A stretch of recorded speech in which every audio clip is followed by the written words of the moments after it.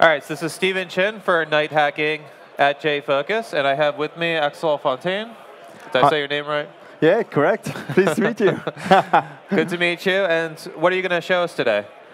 Well, I think we're going to have a bit of a chat about continuous delivery, zero downtime, and if the Wi-Fi plays along, we might do some deployment, some packaging of instances as VMs and deploying them live on the cloud later. Cool. Sounds awesome. So do you ascribe to the DevOps philosophy? It depends. It depends. I think for me, DevOps is a bit of a faster horse, to be honest with you. I think the DevOps, as we see today, with a lot of Puppet and Chef to automatically configure instances, is something that's just kind of speeding up the thing that a sysadmin has traditionally been doing. So he's part of the job of a sysadmin to have a reproducible environment is to have machine A as identical as possible as machine B, and so he's making sure the patches and everything is all up there and it's all synchronized between all your environments. And this is basically just kind of automating and accelerating that, but it's not really fundamentally rethinking it the way we probably should be doing it in this day and age. Got it. So it's automating what the sysadmins have been doing, whereas you're going to show us continuous delivery, continuous integration. What are we doing? Continuous delivery. Yeah, continuous delivery. We're going to have a look. Where we're going to actually show you how you can change your Java product to be more reactive in terms of how often you're releasing and going through your whole life cycle. I'm not sure if we'll do that in the demo today, but we'll take a Java product and we'll show how we can do the last leg and get it out there. Cool. Sounds good. Yeah. All right. So you want me to show your screen? Sure, we can do that. We'll see what we can get working with the Wi-Fi at the venue here. Sure. OK, so I've got a small sample application here. It's just a very small hello world to make it easy. So this is just one of the pages. It's the main page in the app. So we're just going to customize it a bit just to make sure to show that we're live. So just going to save that. And I've got a very small project here. So it's just some WAR file we're going to build, some small Java apps. So just running a standard Maven build on that. So this is exactly what Matthias told us. Don't do this on the conference Wi-Fi. I know. He'll probably be OK with us. And hold on. Just going to run it without the tests here for this little demo. OK, so that's still the part that's fine. That's on my laptop. It's not too stupid yet. The really stupid part is going to come in a couple of seconds. So first, we've got a WAR file now. If we have a look in our target folder, we've got a brand new WAR file there. Yep. And we're going to fire it up locally first to see how that would be. So we're going to turn this WAR file into a machine, that we can then run on a hypervisor. To do that, I'm using a tool that isn't on the market yet. It's not released yet, but it'll come in the next couple of months. The code name for the tool is Photon, but that'll change as well. So here we go. We just kind of point it at the WAR file and do a Photon up. And so what it's doing now is it's basically looking for the dependencies that are necessary to run this WAR file on hardware. So what kind of dependencies does the WAR file have? It has a Tomcat dependency, a JDK, or a GRE dependency. It's got the GRE depends on the C library. The C library depends on the OS kernel. So we fused all that together. So we had our image here in about 9.5 seconds that was assembled. It's a 4-year-old laptop, so it's a bit slow. And we've launched the instance on VMware now. So we've got a local instance here. So that's the IP we got up and running out. Took about 10 seconds to get that up. So that's a full machine we've got there. So we're gonna. So is that a clean instance that you're running on? That's a clean instance. It didn't exist before. Now it's booted on the virtual hardware there. Cool. So we've got it up and running. Hello, Night Hacking. That's our little test page we've got here. So we can also look at the console to see it, so to prove you that we've actually booted something there. So we can just look at the console here, and we're just going to point it, make sure it's the right payload. So it's going to find the first instance for that payload, and that's just basically the Linux boot process and whatever we saw there. So it eventually booted and started our Tomcat and had all that. So that's all. And there's your app server running. Yeah, absolutely. Up and there in the machine, we can scroll up a bit. You can see it's all the Linux kernel booting. So that's all fresh from that instance that didn't exist a minute ago.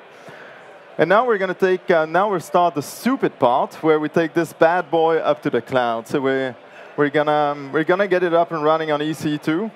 This is really stupid, huh? But that's no risk, no fun, living on the edge. That's what we're here for. So we're just going to switch the hypervisor. It's just a flag, so we're just going to switch it to EC2 and going to fire it up. Yeah. 3, 2, 1, off we go. All right, so this is where everyone turn off your cell phones, give us a little bandwidth. So we've... looks like it connected. Yeah. So here we are. So we've reused the same machine image. It's unchanged, and we're taking that same image and uploading it. So it's up already on S3, and we're creating an instance. So we've created a security group that opens up the ports necessary for it. So it just opens up port 80, nothing else. And now we're waiting for the Amazon infrastructure to launch the image. So that usually takes somewhere between 30 and 45 seconds. So unfortunately, we got to wait for these guys. They're probably rewiring stuff. So OK, so our instance is up already. And now we're waiting for the payload to boot on EC2. So that should take a couple of seconds. That's basically just the actual spinning up of the instance. So we're up. And we're going to have a quick look at that in the browser. Here we are. Copy-paste this bad boy here. Get in there. And here we are. We're up on EC2 in under a minute. Brand new image, unchanged from local to the cloud. That's pretty impressive. Think so too. This cycle, usually deployment takes you longer than your test cycle, but this looks like it might actually be faster than most people's test cycles. The point here is that you really enter a new way of thinking where you're not logging into some kind of instance and then SSHing and customizing. That's all gone. You enter a world where an instance is disposable. So you create the image, you fire it up. If it's not what you want, you just discard it, wait 5 seconds, you have a new one. And so it's very easy to integrate this as part of your build process, where you can just create entire machines as part of your build process, and you fire your integration tests against them. And if they're successful, take the image to the cloud. So how do you think this is going to change the way people go through their development process? Well, I think it's going to clean up the interface between development and operations. I think right now there's a lot of uncertainty because the platform you develop on is a different platform than you actually run your software on. So the development thinks everything's fine. The operations try to get it up and running. It doesn't work. Finger pointing back and forth. That's all gone with this because you can deliver a clean image and either it works or it doesn't work. End of story. So are the operation guys scared of you? Well, I would say it will free... It seems like there's a certain amount of potential for folks to be worried about their future employment.